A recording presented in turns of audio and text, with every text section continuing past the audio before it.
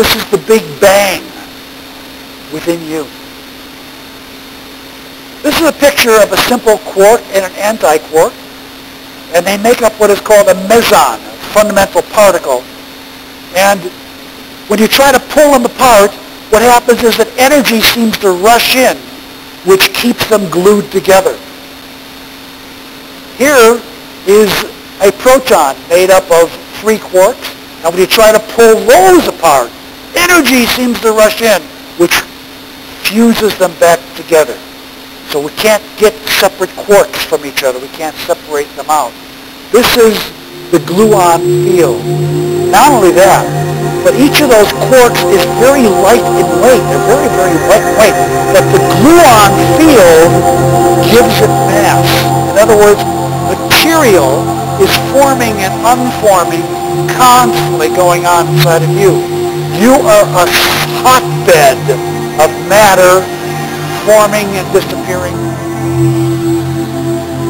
Now, I'm going to tell you a little story here. There's a search going on to find out what is the fundamental particle. But I want to show you in this little story how a quark, how it can suddenly get heavier, how it can gain mass. So what I want you to think of now is that the field is called the gluon field, is a room filled with scientists. And what are the scientists doing? They're all talking to each other. Yakety, yakety, yakety, yakety, yakety, yakety, yakety. All random. You know, what did you do about it? You know, like that. Okay? And then, what happens is that this guy makes an announcement. He says, Einstein is coming into the room. Einstein is coming into the room! And when he comes into the room, all of the other scientists go, whoa! We better, whoa! So what happens? They gather around him, and he can hardly move because there's so many people around. Einstein has now gotten massive. He's gotten all the mass of the gluons attaching himself to him. He himself wasn't that massive to begin with, but now he weighs about 10 tons because all these other guys are around him, and he can hardly move at all. That's how energy becomes matter through an influx of something we're just beginning to see how it works, called information. Einstein's coming. Now, something else happens. Einstein's gone. They're back to their cocktails and blabbing, and suddenly somebody sticks their head in the room and says, Isaac Newton is coming. Newton, we thought he was dead. He's really coming? Isaac Newton is coming. He's been reborn. Oh my God. Oh my God. Whoa.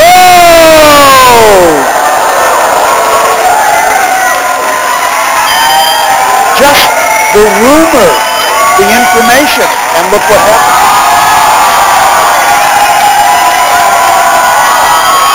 There is no Newton. But that little gathering has suddenly made mass. And that gathering of gluons, that gathering, which is only gathered because somebody said something, some information was given to the field, makes matter come into existence as something matter, something material. Now, what has this got to do with anything? Everything. I mean, everything. All the matter in the world is made from information. Now you may wonder, what the heck is that all about? What does that mean? Everything is made of information. I'm made of information? What does that mean? Well, we need to find out. You are essentially, first of all, what is information? Information is stuff of the mind. It's mind stuff. I don't know what that means, but call it mind stuff. It's a mixed metaphor. It's a mixed bag. I don't know what a mind stuff looks like. I know what stuff looks like. I know what it means when I'm stuffed. Oh boy, my stuff. I know what that means. But mind stuff? Can I stuff my head with stuff like I stuff my belly with stuff? No. But it's mind stuff. It's something we call it something. But we don't really know what it is. Mind stuff. You're made of that stuff even though we don't know what it is. If I'm mind stuff, if I'm made of mind stuff, if I am that stuff, then where in all heavens am I to be found? Am I to be found in my atoms, in my body, in my brain? Where am I? Well, the answer seems to be none of the above. And that's really going to cause some eyebrows raising. What do you mean, none of the above? You're in something we give a name to. I don't know how to call it. I call it the unrealm, the non-realm, the realm of no existence. You live there. I live there. We all live in that realm. All of this, which seems very solid and very real, and my God, turns out that when you look at it from this level, it's not so real as it appears. And as strange as that thought may occur, if we begin to entertain that idea that we are not so real as we appear, we move to a place of power that we've never felt before.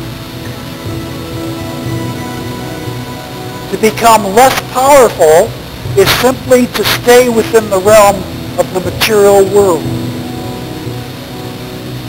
You may get to move a couple things around, but you're losing power. When you go to this more abstract unrealm, this is where your true power lies, because this is where you come from. This is who you are. But we have to discover that. We just don't listen to me telling you that. You got to discover that for yourself. You got to find that out. Otherwise, it's just talk, and talk is cheap. It's walking the talk, walking your talking. That's difficult to do.